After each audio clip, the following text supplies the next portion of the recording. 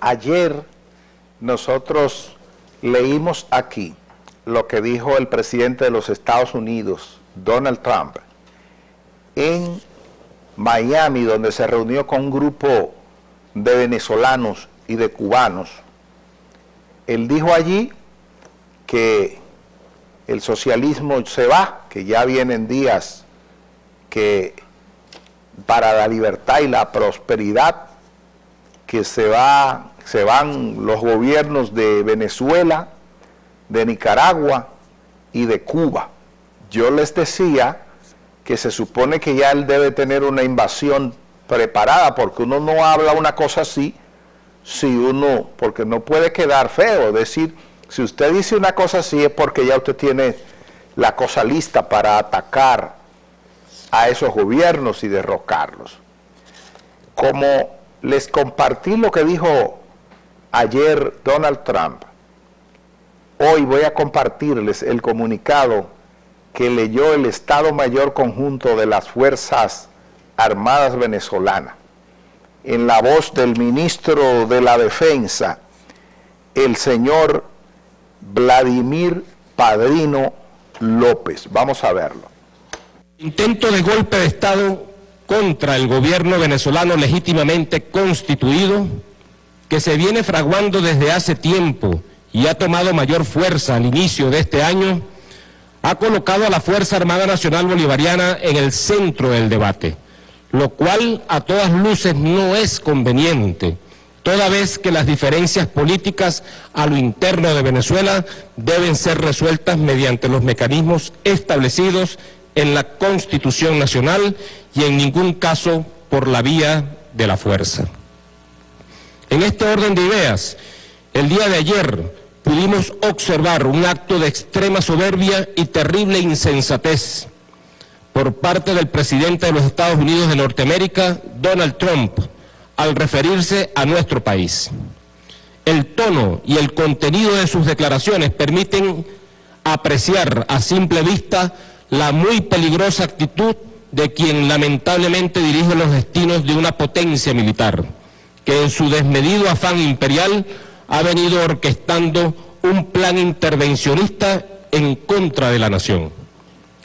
En tal sentido, es imperativo reiterar ante el mundo que estamos en presencia de una escalada que ha recurrido al método de la guerra híbrida para asfixiar la economía, imponiendo un bloqueo económico y financiero, con lo cual se persigue generar ingobernabilidad, caos y anarquía. Sabemos bien que su verdadero propósito no es otro que adueñarse de las riquezas nacionales. Resulta insólito que, violando flagrantemente las normas elementales del derecho internacional, se pretenda impartir órdenes a los militares venezolanos, promoviendo o alentando un enfrentamiento con sus connacionales bajo el pretexto de la ayuda humanitaria. Imaginemos por un instante cómo se vería algún gobernante pidiendo a las tropas estadounidenses que desconozcan a su comandante en jefe y desobedezcan su autoridad. No se concibe que las Fuerzas Armadas de cualquier país, incluyendo a la de los Estados Unidos de Norteamérica, reciban amenazas de la forma grosera e insolente que lo ha hecho el presidente Donald Trump, intentando además chantajearnos con una supuesta amnistía, al tiempo que preocupa o procura intimidarnos con la coerción.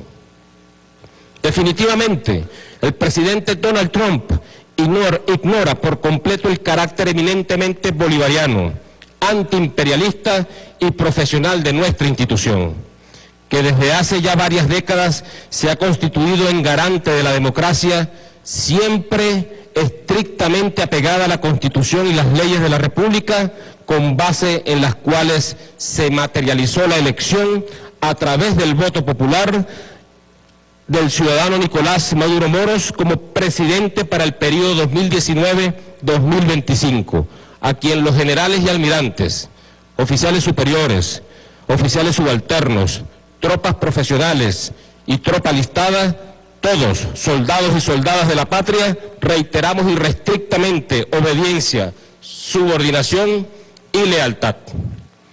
La Fuerza Armada Nacional Bolivariana jamás aceptará órdenes de ningún gobierno o potencia extranjera, ni de autoridad alguna que no provenga de la decisión soberana del pueblo, y permanecerá desplegada y alerta a lo largo de las fronteras, como lo ha ordenado nuestro comandante en jefe, para evitar cualquier violación a la integridad de su territorio.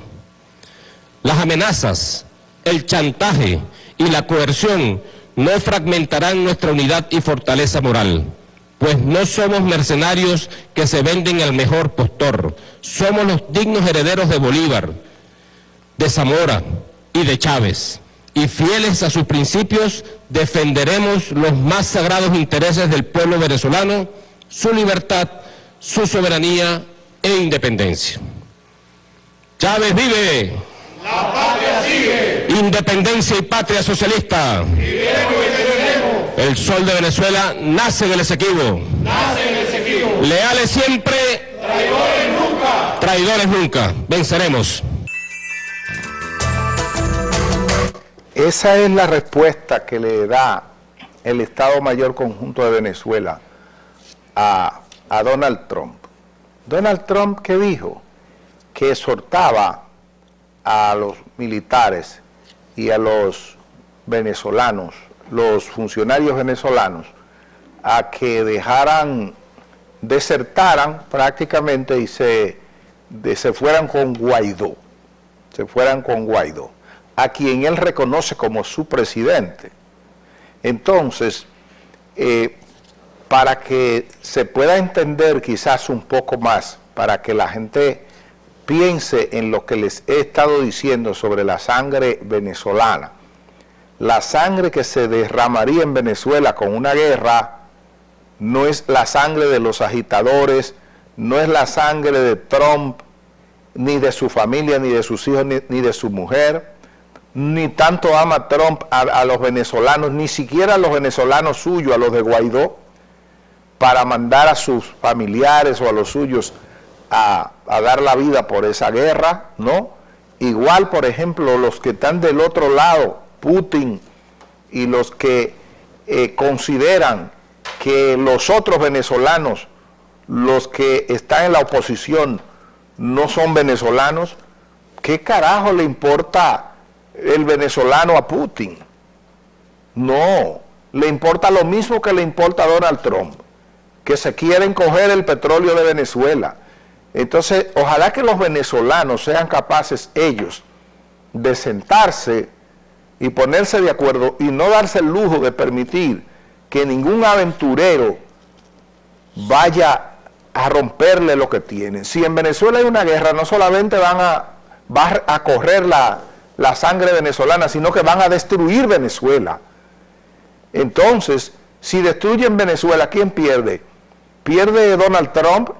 ¿Pierde Putin? No, pierden los venezolanos, que van a tener en su ruina su país.